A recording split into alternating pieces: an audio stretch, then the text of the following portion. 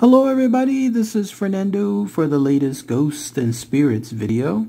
Alright, let's go ahead and let's do another entry here. This one yet again based on one of your new suggestions.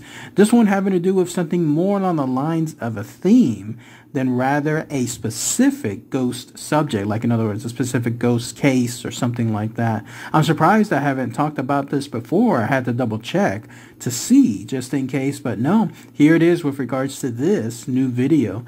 And what I'm talking about is this theme involving animal ghosts. So instead of, let's say, ghosts of people or maybe places that are haunted, no, in this case, this is absolutely having to do with ghosts involving animals. So cats, dogs, horses, stuff like that. Apparently, the afterlife still has places for animals that we love, like in other words, our family pets or any other type of pets that are just around our situation. Who knew that there's that type of world, but there is. So in this particular video, I'm going to go ahead and talk about this theme and then try to see if we could help discern what essentially causes these animal hauntings and how they're different from other hauntings as well. So let's go ahead and let's talk about animal ghosts here. And then those of you that have more of a local experience, like let's say encounters with these animal ghosts, let me know, please post them in the comments below. Now for starters, I want to say I have talked in a loose way about other type of animal ghosts, but those are on the lines of, let's say, those haunted evil entities, like let's say the black dogs or some of the other entities that I've talked about that tend to have animal shapes, but they're not pets, like they're not the ones that I'm referring to here. Now, in this case, the animal ghosts themselves are more on the lines of household animals, the kinds that, again, you and I happen to love, that have in our household or know people around as well. That's the kind of stuff that I'm referring to here. What's interesting is this. It turns out that most other ghostly encounters, like there's plenty that I've chronicled here on my playlist, such ghosts occur due to tragedies, like let's say some kind of bad thing that happened in a war or something violent that happened to someone, or it could even be something along the lines of a crash or someone taking their own life, that kind of stuff. Here though, animal ghosts apparently become ghosts more for benevolent reasons, meaning they in turn haunt their locations because they want to feel still a connection with either that location or their previous owner. Like in other words, their life when they were living had so much good stuff, like so much love, so much happiness for them, that after death, after they leave, they decide not to fade away. They in turn stick around and either basically haunt that location, just moving about as if they were still alive, or in other situations, they're more on the lines of protectors, because it turns out some animals even protect their owners or that location itself for the rest of their afterlife. In fact, I was reading information associated with certain animal ghosts, especially dogs, acting as protectors against intruders. Like there are stories of a potential home intruder, like somebody trying to have a robbery done or something really bad associated with the people living there, and there will be reports of phantom barks from dogs that were there before that are still there to this day, obviously as animal ghosts, but they're not having it when it comes to anyone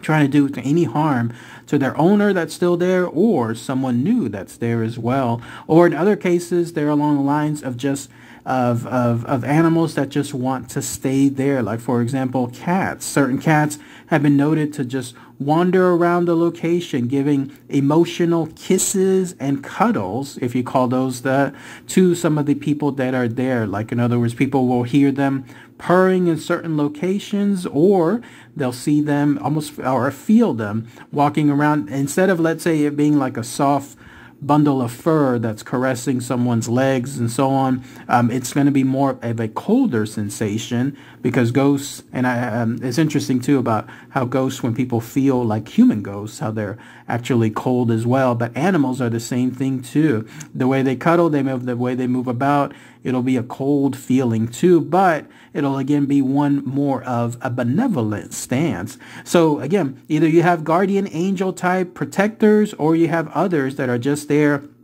to continue offer support or the type of affection. And those are the two almost very, very nice benevolent guidelines that these animal ghosts tend to go for. There's nothing else in terms of other items. Like, let's say if these animals are coming back to life or coming in the afterlife as bad beings, like in other words, creating havoc and just terrorizing any of the owners, no real experiences associated with that. That's the neat difference, right? When it comes to animals and humans, even as ghosts, some human ghosts will still be there just creating such fear and terror for everyone around them. But animals, no, even after they die and they come back as ghosts, they're still there. But some of them, or most of them, are basically just nice. Like there's no indications of any one of those animal ghosts causing the same type of terrors that humans would. And then there's others that I mentioned before as well. Get this, there's apparently animal ghosts involving horses, sheep, cow, fishes. I didn't even know fishes have that option. Someone please let me know how that works. Like, is it something where you see the fish swimming around either an invisible bowl or something like that, or are they within the actual bowl itself? And then even rodent spirits have been reported as well. Imagine how much that would frighten certain people as well. Like seeing a real life rat as opposed to a ghost rat, like how much other levels that would be there. Now, as far as how much these hauntings last, that's an interesting question when it comes to that, because there's two ways that it goes about. Some of them, apparently these ghost animals, last as long as they feel that they are needed. So some of them are there with the owners while the owners are still living in that location, wherever that home or apartment is, and then they stay on afterward. Like they'll stay on even after the owner moves. They just like the location and they still stay there. That's why apparently some people that move to certain homes will encounter mysterious noises, cold spots, almost like an energy that makes it seem like there's something there, like a domesticated dog or domesticated cat, but it's still around that location, but obviously there are none. It's just a ghost animal.